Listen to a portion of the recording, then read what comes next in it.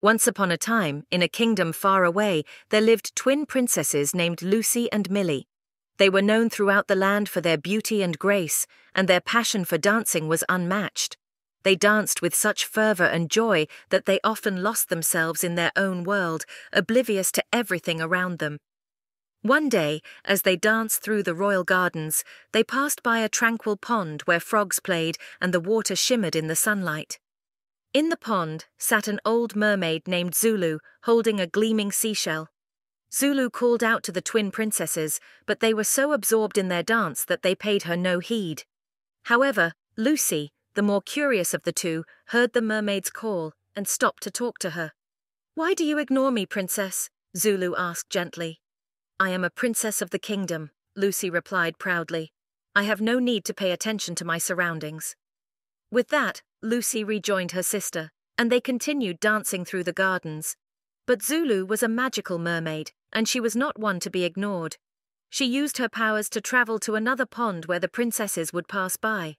This time, when the princesses approached, Zulu appeared before them and asked, "Beauty is a beast of itself. Why do you not treasure the nature that surrounds you? It is what truly makes you princesses of the kingdom." But the twin princesses were unmoved. "We are princesses," they said haughtily. "We do not listen to commands. We have the art of dance, and that is all we need."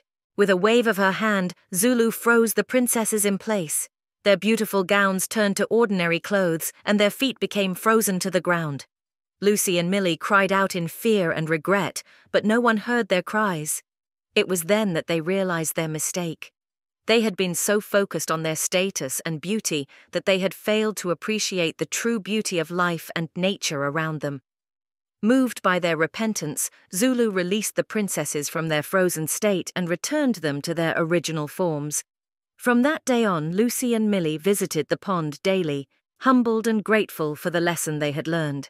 They understood that true beauty lies in sharing your happiness with others and appreciating the world around you. And so, they danced not just for themselves, but for everyone to enjoy. And as their story spread throughout the kingdom, the twin princesses became known not just for their beauty and grace, but for their kindness and humility as well. Thank you for watching Artzy Monkey Learn English channel. Please don't forget to like and subscribe our YouTube channel. Once upon a time in a busy town of Livelyland, there lived a boy named Eric and a girl named Daisy. Every day, without fail, they would take their energetic dog, Bob, for a walk around the neighborhood.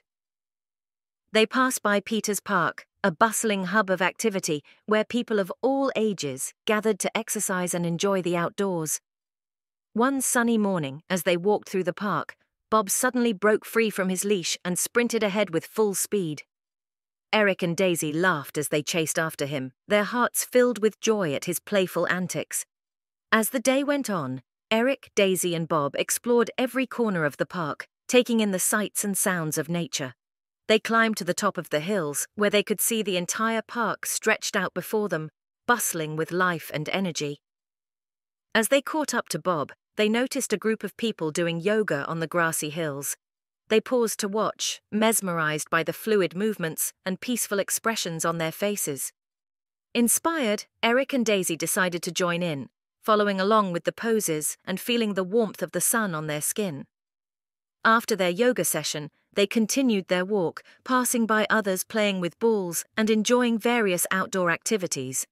Bob joined in the fun, fetching balls and wagging his tail with excitement. Looking out at the park, Eric and Daisy felt a sense of peace and contentment. They realized that being outdoors, surrounded by nature and engaging in physical activity, brought them immense joy and vitality. As they made their way home, they vowed to make outdoor exercise a regular part of their routine.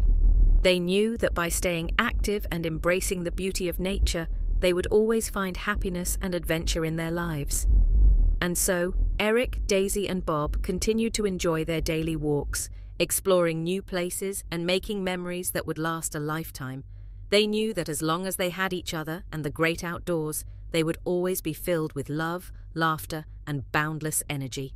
Thank you for watching Artzy Monkey Learn English channel. Please don't forget to like and subscribe our YouTube channel. Once upon a time, in a land called Fannyland, there lived Chiku the hen and Fanny the bird. They were the best of friends and spent their days talking about the happenings in their beautiful land. Fannyland was known for its lush greenery and peaceful atmosphere. The animals and birds lived harmoniously, and life was serene. However, one day Chiku and Fanny noticed that something was amiss.